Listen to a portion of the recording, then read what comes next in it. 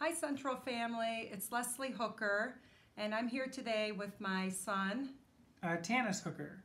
So when Tanis and I were asked to give a devotion and talk to you, I asked Tanis, what's your favorite Bible story? And this is how Tanis responded. Zacchaeus and the tax collector. So I'm going to read that scripture today and then we're going to talk about it. Jesus entered Jericho and was passing through. A man was there by the name of Zacchaeus. He was a chief tax collector and was wealthy.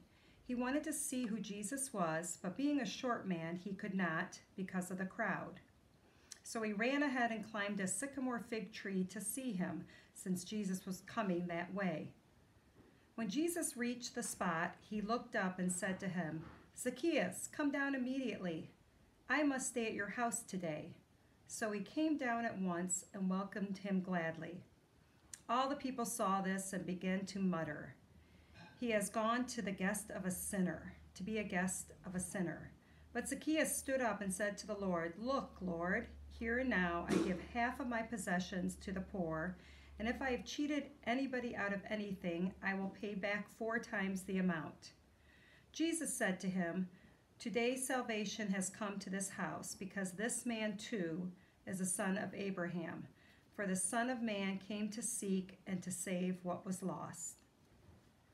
So Tanis, tell me what you like about this reading and what it means to you.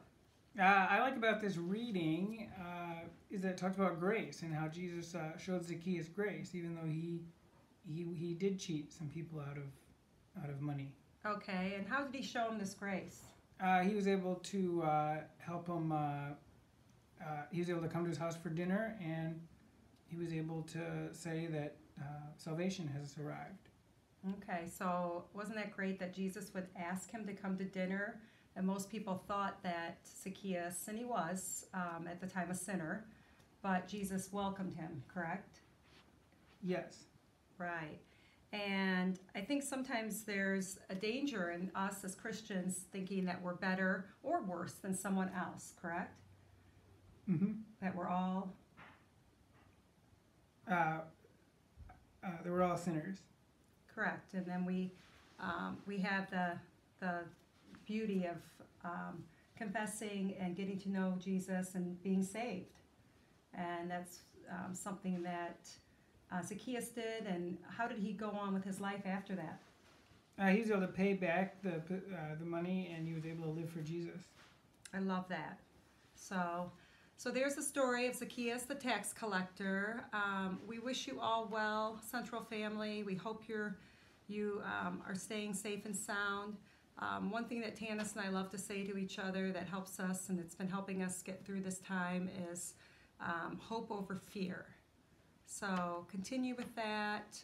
We'll continue to pray for you and our church every day. Thanks, Central.